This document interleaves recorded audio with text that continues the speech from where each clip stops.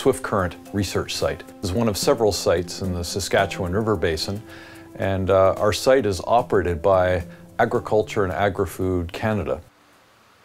There are 3 long-term runoff plots, and we are doing process-based work there, trying to understand where water goes when it rains, where snowmelt goes, and what flow pathways the water takes to water bodies draining the region.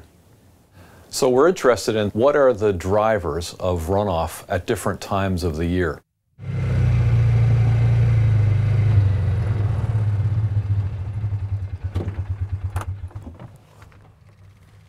In most instances, runoff only occurs on hill slopes under very special circumstances. In order to understand why those arise, we need lots of data. We've been here now for 2 years working on this site, but the site has been active for 52 years under Agriculture and Agri-Food Canada. So we have 52 years worth of rainfall, runoff, snowmelt and other catchment-specific data that we can use to answer our research questions on the processes that drive snowmelt runoff generation. So these are some soil cores that we brought back from the Swift Current site, and we're doing lab experiments on these cores where we freeze them with different water contents, and then we look at how easily the soils can infiltrate water of different temperatures. So the idea is to try to use this as a way to understand how the previous fall soil moisture affects the runoff in the spring, given how important the water content at freezing is.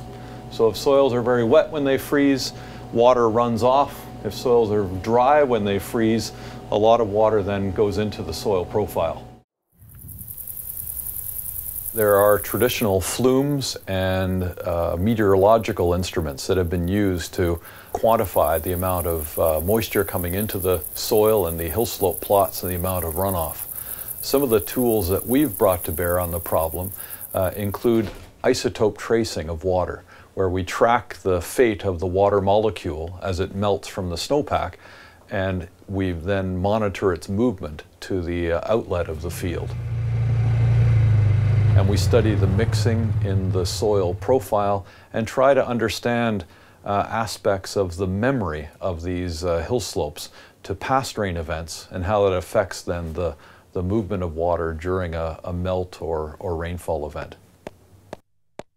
The Swift Current site's a particularly good site for graduate student training and research because of the existing infrastructure. Students there see how government scientists are collecting data.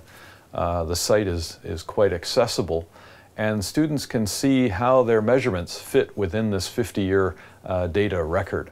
We're also bringing new innovative techniques to bear at these research sites, and students are able to use this as an outdoor field laboratory. My research is trying to understand the partitioning of water infiltrating into the soil and water flowing over land. So ultimately that's looking at water availability in groundwater resources and surface water resources, which is important for us to understand how much water we have available for wildlife, for agriculture and for human use. Research at this site is important because most of our understanding of hill slope runoff comes from regions of the world that are humid and have steep topography.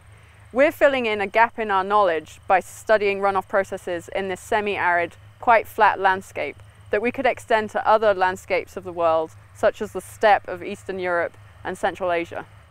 The cover characteristics, the crops, the tillage practices greatly influence how rain and melt events infiltrates and moves on the land surface. And with the changing climate comes changing melt rates, changing snow magnitudes, and we're trying to use the long-term record to understand how variability gives us very contrasting responses, and with an eye to looking into the future.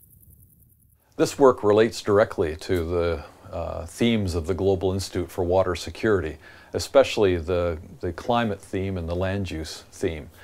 This work is focused on short-term and long-term responses, I guess, to changes in climate and land use. It also speaks to the reconstructed landscape theme within the Institute, because some of our work is using the Swift Current response as a proxy for what we might expect in reclaimed landscapes in the oil sands, for example.